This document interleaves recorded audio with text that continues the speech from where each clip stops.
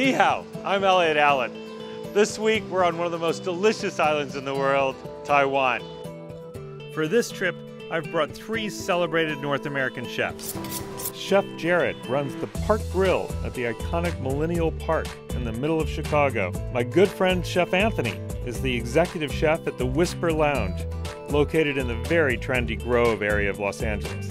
Although Chef Stuart is a native Australia, he now makes his home in Toronto, currently overseeing 6 restaurants. One of the best parts of Taiwan is seeing the tallest building in Asia. It's Taipei 101. After our Taipei visit, I wanted the chefs to dive headfirst into Taiwan's cuisine. So we'll jump on the country's first-class high-speed rail and bullet south to Tainan to experience the famous Garden Night markets. For a peaceful interlude, we took the chefs to Sun Moon Lake, nestled in the mountains at the heart of Taiwan. During our bike ride, the chefs noticed a sparkle on the hills above us. This glimmer comes from the Wenwu Temple. It's a place where the locals come to worship Confucius. Next, we take the chefs to Taijiang National Park, the richest ecological reserve in Taiwan.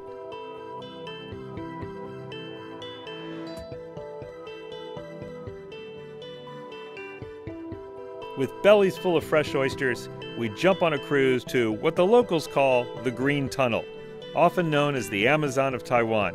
It's a perfect way to slow down and reflect on our journey so far. For inspiration, we've brought the chefs to the Chung Tai Chan Monastery, the world's tallest Buddhist monastery.